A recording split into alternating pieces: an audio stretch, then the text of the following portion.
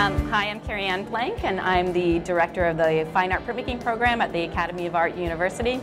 And I'm honored to be here at Gallery 85 and being part of the Art Matters Bay Area Arts Educators Show.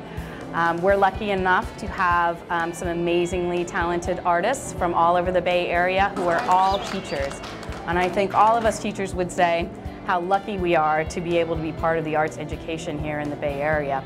I personally feel that arts education is kind of the heart of our culture.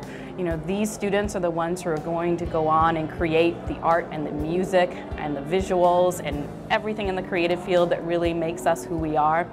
And I'm so pleased to be part of that. And I have to say, I feel like I'm pretty lucky because their enthusiasm for the work is something that really inspires me as well. We get an opportunity as educators to do what we normally do, which is, display publicly, but tell the story of how giving back through art to children is so uniquely special and important.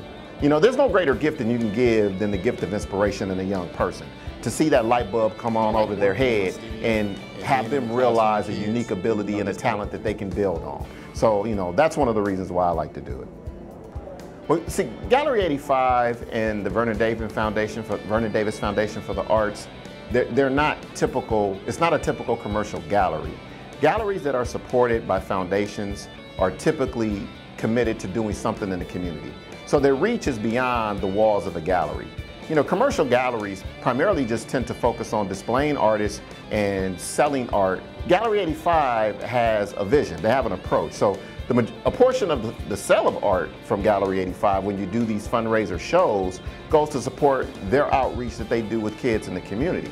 And a lot of times that doesn't really get promoted. People just look at, it's an art show, it's an art opening, you have artists, they're selling work, not understanding that this does have a ripple effect that is going to reach a lot of people that could benefit from the services of the foundation.